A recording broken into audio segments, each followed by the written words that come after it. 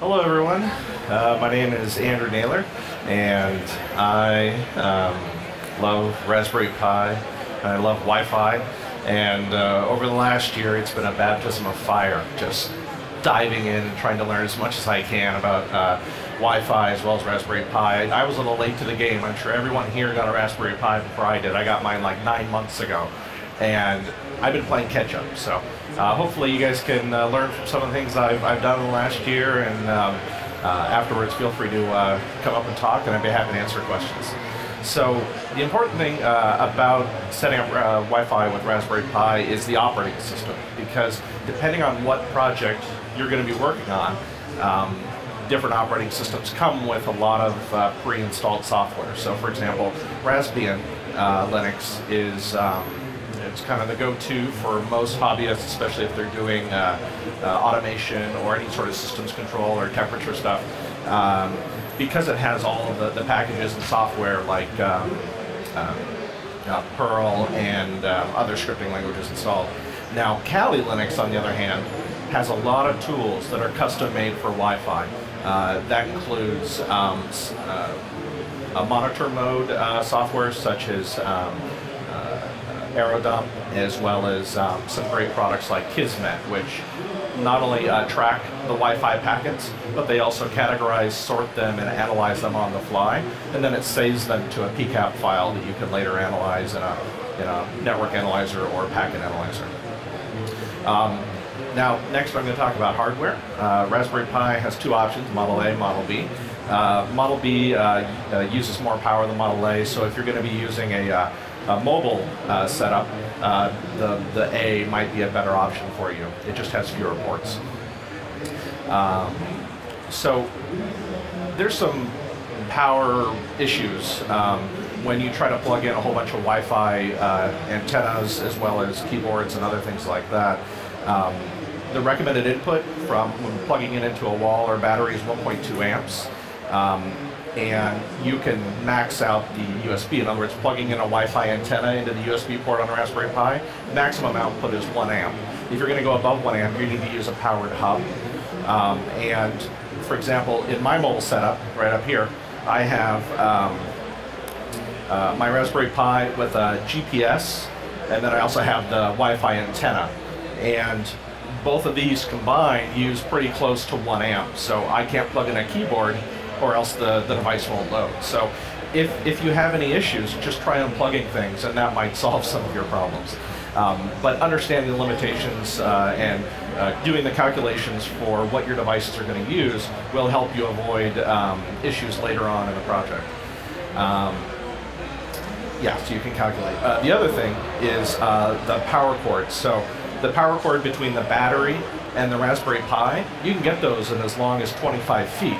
But they won't work. The longer it is, the more power loss you have. So use a shorter cable and you'll have fewer power issues. Now, depending on the project, you're going to want a wallboard or a battery. For my mobile stuff, I have a battery. It's easy to find the batteries. You just search on Amazon for a USB battery or cell phone battery. And for the most part, they supply the 5 volts and let's say 800 milliamps or 1,000 milliamps. So I'm going to start talking about the 10 different projects that I did. So there's Wi-Fi Snooper.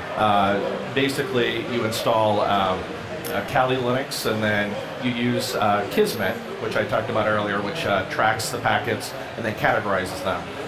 This is great because you can see all of the access points that are near you, as well as the clients that are connecting to them. The control mechanism for Wi-Fi is not encrypted. So even if you're using WPA2 or whatever, you will still be able to see the clients connect to the access point. It also does historical analysis, so if you leave it on for 24 hours and someone connects, for just a minute and then disconnects, it'll see that in the log.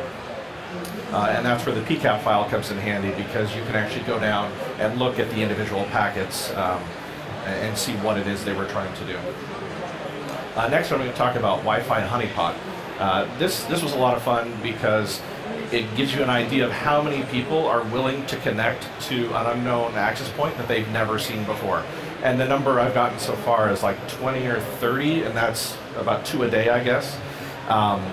I don't do anything malicious. I just like to see who's looking for access points. And I think that's a very educational experience, because some cell phones I've identified will just connect automatically to certain access point names. So make sure your cell phone isn't one of those. And by setting this up at home, you could probably find that out. The software I use to do this is Host APD, Nginx, and DNS Mask.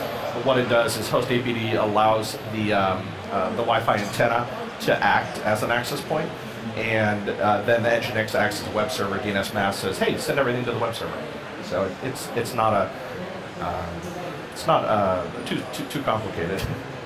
The next project I like is Snoop on the Snoopers. Is that my feedback, or is that someone else's feedback? Hopefully it's someone else's. Snoop on the Snoopers, certain Wi-Fi clients and software will pretend to be a client and connecting to different access points. And when it does that, it sends out certain packets, depending on the software application.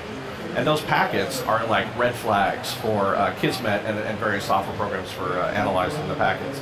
And then what you can do is you can set this up at your house, and you can set like an LED or a flashing light on top of it. As soon as it sees one of those packets, it's like, hey, look, someone near you is trying to do something malicious. You should be careful and lock down your access points. Of course, you should lock down your access points anyway, but a lot of these tools led me to the same conclusion over and over again, which is there's a lot of malicious stuff going on out there.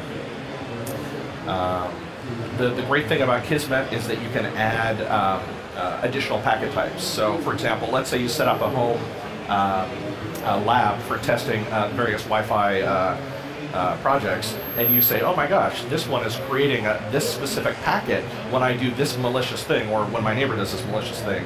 You can set up an alert for that packet, and you can say, text me anytime this specific device does this specific packet. So Kismet's very customizable. Wi-Fi repeater, I like to say spend $60 for a $30 device. You can find repeaters online very cheap, but if you have extra hardware, it's fun to play with. The great thing is you can also layer things. So you can set up a Wi-Fi repeater and Honeypot, or Wi-Fi repeater and a monitoring node. And that's a good way to do multiple things with a single Raspberry Pi. Mesh networking is really fun because if you have a lot of Raspberry Pis like I do, you can put one in every room and then set up a mesh network, and even if you pull one, they'll still be connected to all the others. There's a great software program called AirMesh, and you can add LEDs for fun. So for example, add an LED anytime it receives a packet, and then you send something and all of them light up at once. It's kind of fun. Tor Proxy, this is one I haven't done yet, but all of my friends recommend. It's a great way to browse the web anonymously, and it automatically connects to the Wi-Fi adapter and sets it up in access point mode. And then that way you can kind of have anonymous internet wherever you go, and you just kind of plug in your Raspberry Pi and connect to your access point, and you know that wherever you go it's going to be anonymous. So I have squirrels. Anybody else here have squirrels? He does, that guy. So we planted some corn in our backyard, and I don't know why squirrels love corn so much, but they sure do. And they've been just destroying our plants. So I set up a Raspberry Pi webcam using the Raspberry Pi camera, and now I know that it was squirrels and not my neighbors that were eating our corn. Covert listeners, this is something I was sort of alluding to before, which is setting up a monitoring node, but doing it outside your house. And so I don't have any pictures because I don't have any pictures, but what you can do is you can hide it inside a cardboard box. You can hide it under a pile of leaves. You can put it anywhere, and then like put it next to a train station.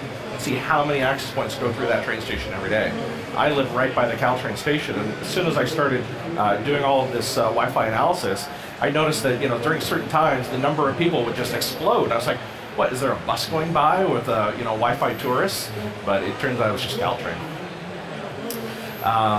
Now, this thing blew me away. There are spectrum analyzers for Wi-Fi, and they're generally expensive, like $1,000. They used to be really cheap or free. They were built upon some of the Wi-Fi antennas that were more common, but as they made more money, they raised the price. So now it's hard to buy a spectrum analyzer. That's where Ubertooth comes in handy. It's this great product that was made for listening and manipulating Bluetooth traffic. It's about $100 or $120. And what's great is that the Bluetooth and Wi-Fi spectrum overlaps. So you can do this complete spectrum analysis on the 802.11 Wi-Fi space using the Ubertooth. I like it because you can see the peaks of where your neighbors are using it. So if you want to switch your channel to the least used channel, this is a good way to find it. Also, if you have a microwave in your house, you can watch this and then start the microwave and everything just explodes. It goes crazy. And that's a really fun tool. And then there's remote sensors. This is the last project because it really is infinite, right? Anything you can connect to the Raspberry Pi, whether it's temperature, whether it's humidity, any environmental sensors. What I did here was I added some temperature or thermometers to a board so that I could monitor the temperature in my closet, because I keep my wine in my closet, and I wasn't sure if it was getting too hot on the hot days. I figured my closet was the coldest place, but after some analysis I found out it was just as hot as the rest of the house.